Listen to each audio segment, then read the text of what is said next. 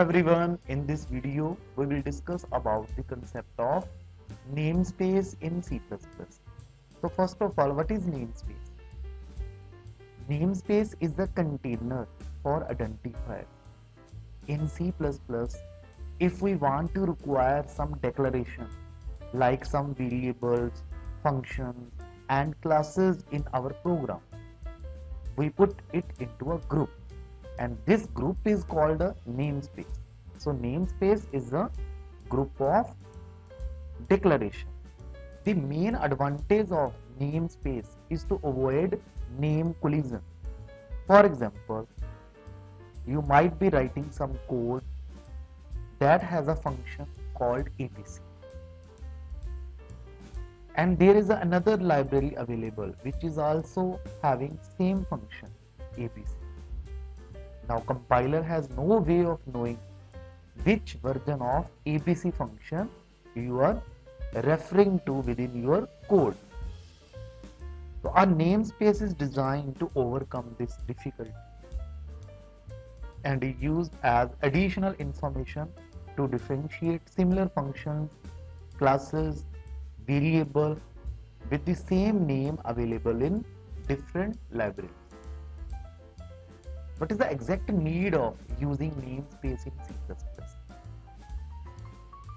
Let's see the example. We have declared one integer type variable a and value 10 is assigned to variable a. Then declare same variable of double type and value 12.20 is assigned to it. Then with cout, try to display the value of a which is of integer type and value of a which is of double type.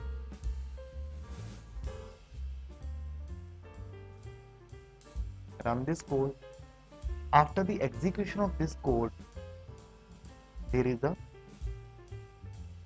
compile time error because variable a is previously declared as int a.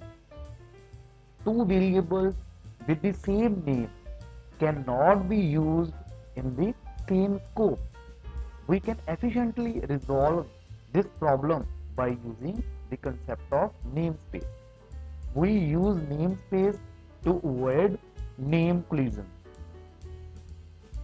We create a namespace like class but do not put semicolon at the end of the namespace like we used to do in a class.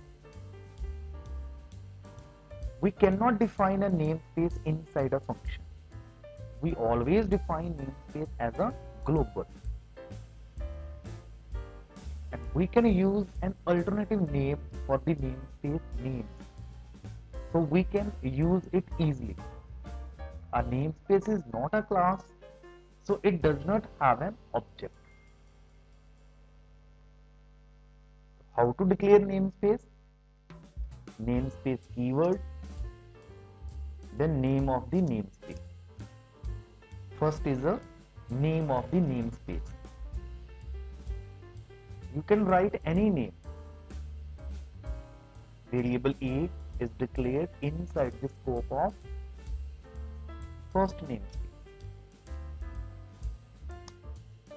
We can create more than one namespace in a single program. Namespace, second is the name of the second namespace. Inside the body of second namespace, declare a variable a which is of double type.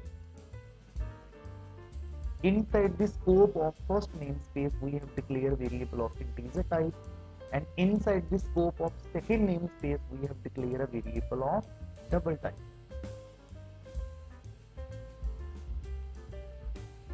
Now next is how to assess the variables from outside namespace. Inside the main function,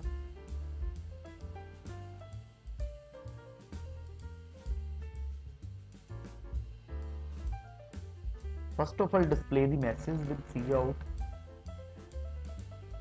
Then write down the name of namespace. Then scope resolution operator. Then name of the variable.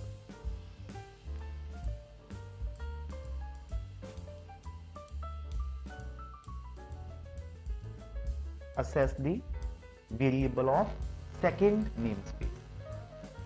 Name of the namespace, scope resolution operator, then name of the variable. Now run this code. Now after the execution of this code, the value of A is 10, which is of integer type, and value of A is 10.2, which is of double type.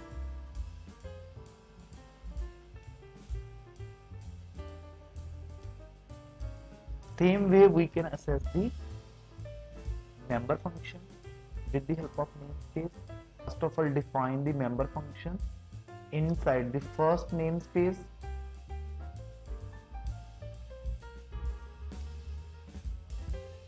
That print the message first. After that, define the member function inside the second namespace. Now same function is there in first namespace and in the second namespace.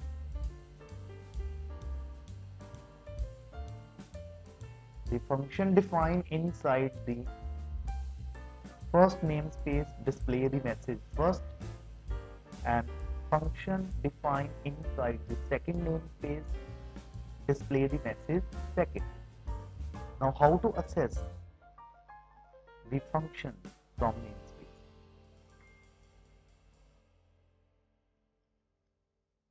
First of all, write down the name of namespace, then scope resolution operator, then name of the function.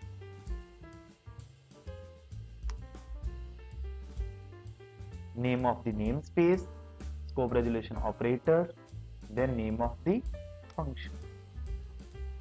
Now run this code.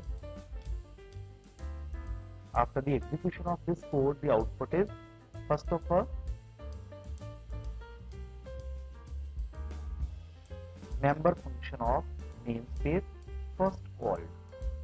That print the message first, then after that member function of second namespace called. That print the message second.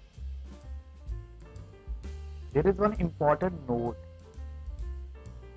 No semicolon is required after the closing braces.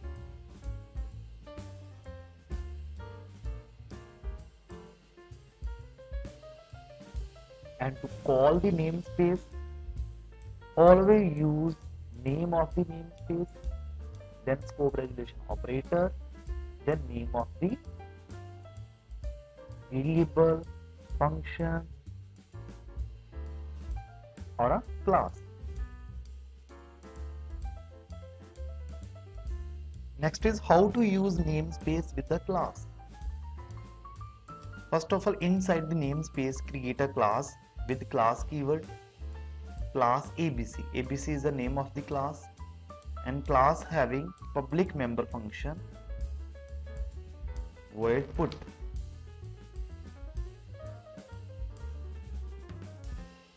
And class body and with the closing curly braces and semicolon.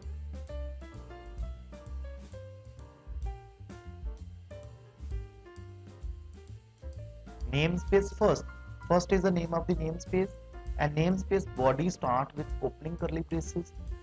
Inside the body of namespace, create a class, and class having one public member function that print the message first, class body and with the closing curly braces and semicolon, and namespace body and with the closing curly braces. Now inside the main function, create the object of class. How to create the object of class? When we have defined class inside the scope of namespace, So first of all, write down the name of namespace, then scope resolution operator, then name of the class, then name of the object. Now with the help of object, we can access the member function. A1 dot put.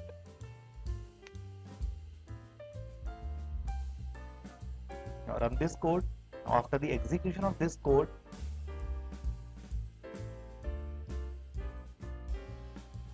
the message first is to be printed onto the screen. A class can also be declared inside namespace and defined outside namespace. Next is C++ std namespace. The identifiers of C++ standard libraries are defined in a namespace called std namespace. In order to use any identifier belonging to the standard library, we need to specify that it belongs to the std namespace. So one way to do this is by using the scope resolution operator. Now if we remove this namespace from the program and try to print the message hello onto the screen without using namespace, then there will be an error. Cout was not declared in this scope. In order to use any identifier belonging to the standard library, we need to specify that it belongs to std namespace. So one way to do this is by using the scope resolution operator. Std is the name of the namespace and then use scope resolution operator.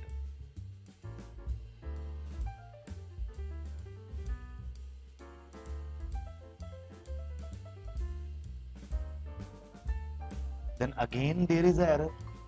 Handle was not declared in this scope. Std scope resolution operator, then handle.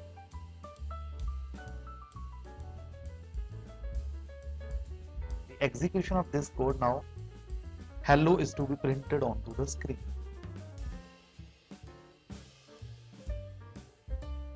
In this code, we have used std scope resolution operator before cout.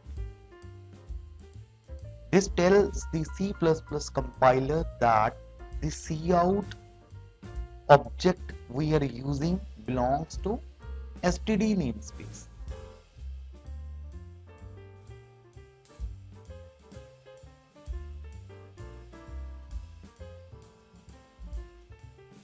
Suppose we have declared one variable a and we want to input the value of a. Again there is a error. Scene was not declared in the scope.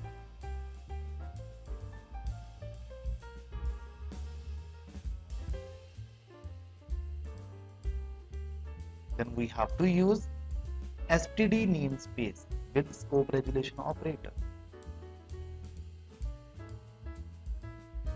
Std scope resolution operator before cin. This tells the C++ compiler that the cin object we are using belongs to std namespace.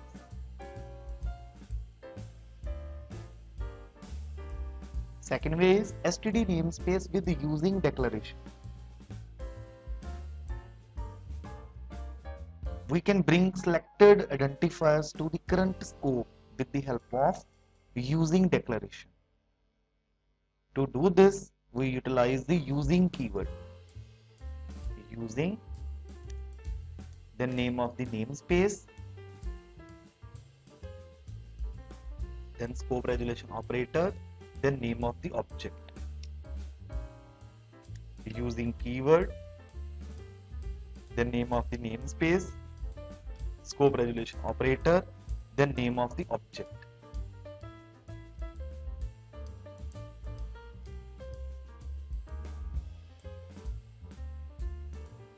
Right?